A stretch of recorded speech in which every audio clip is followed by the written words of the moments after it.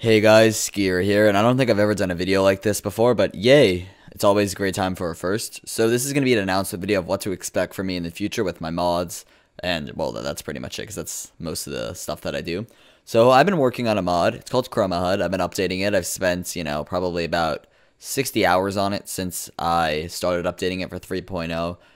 Just after winter break. It's now almost the end of the month, so I've been spending a good portion of the month on it. I didn't spend 1 week, which was like last week, because I had a lot of exams and things like that, so I couldn't really get any time for it, but I've been putting a lot of hours to it, and once that's done, I'm going to be starting on a new mod. Well, it's not really a new mod, it's like a revive of an old mod, and the mod was the Skier public mod. Now that mod kind of died and broke, and I lost motivation for it because the code base was just so old and so bad that it had to be redone like pretty much entirely. So in November slash like August, that area, that's a big range, but Boom Boom Power started updating it, but he kind of didn't finish. He also in motivation like me, so I'm bringing it back, and I'm going to do it a little bit differently.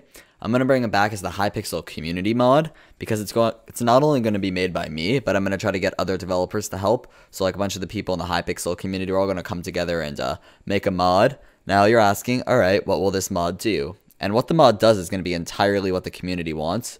So whether that be like utilities for random things on Hypixel, quest tracking, coin tracking, all of that, kind of those basic things are probably going to be in there. But if you want a specific Hypixel feature now, please have the features be as like dedicated to Hypixel as you can, because it is the Hypixel community mod.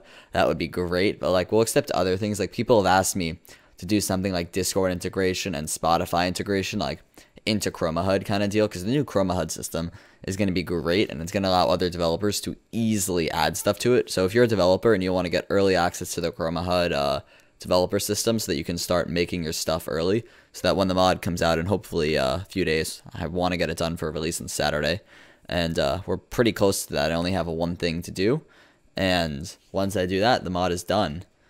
But yeah, so if you want to submit anything, there's a Google form in the description. Now, if you can be as specific as possible, that would be greatly appreciated, as it's kind of hard for developers because people just like spam a feature and you're like, oh, all right, well, I have no idea what you mean. And also, please make sure the feature's possible. Like, no, like things, we're not going to tell you if you're banned. We can't like track achievements without the rank, things like that, because those are just really aren't possible to do client side without like a ton of work, and even then it's going to be like really badly implemented and not a great thing.